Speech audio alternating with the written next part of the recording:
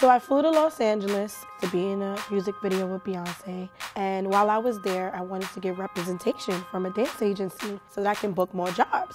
And no one will represent me because of my size. I want to be the pioneer for plus size women.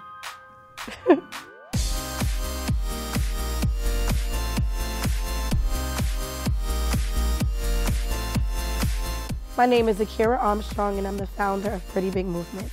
Pretty Big Movement is a full-figure dance company, and Pretty Big is my baby. I eat, sleep, and breathe Pretty Big. My first dance class that I took was a West African dance. I'm gonna take that, bring it in front. From that moment, I knew that this is what I wanted to do. And then after that, tap dance came, and then ballet. I didn't really care for ballet. 1, 2, and boom, boom.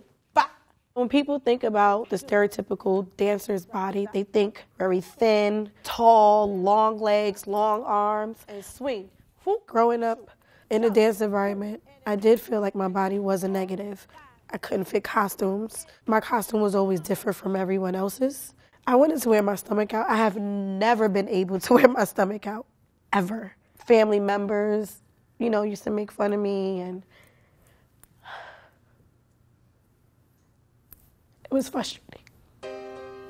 I was already a professional dancer already, and that's when I flew to Los Angeles. I kind of got like the side eye, like, who's this girl? Like, she doesn't really belong. People were sitting behind the desk, but like, what do we do with her? People look at you and they already judge you based on your size. She's not gonna be able to do the job without even giving you a chance to really prove yourself. I felt discouraged. Is it worth the heartache? Is it worth the trenches and the challenges? Is it really worth it? I think when people doubt you in those moments where you want to give up, you think back and you really reflect and you're like, no, I have a purpose. With all the frustrations and going on auditions and getting told no, I wanted to create a platform for other plus size women to feel comfortable. It was really, really, really challenging at first because I was like, is there any big girls in New York City that can dance? 5, 6, 7, 8, and 1. I started with auditions. The first rehearsal was just trying to get the trenches, what looks good, what doesn't look good, so we don't look like we're amateurs, like we look like we know what we're doing when we perform.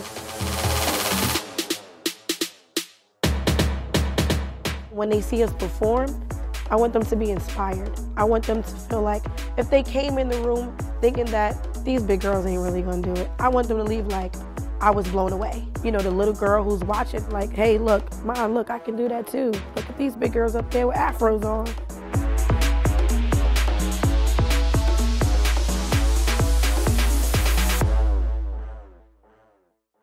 Since creating Pretty Big, I have become more confident. I have my good days, I have my bad days where I'm like, should I put on the girdle or not? You would never get me in a unitard 5 years ago. Absolutely not. But now I'm like, I can put on a unitard, so what?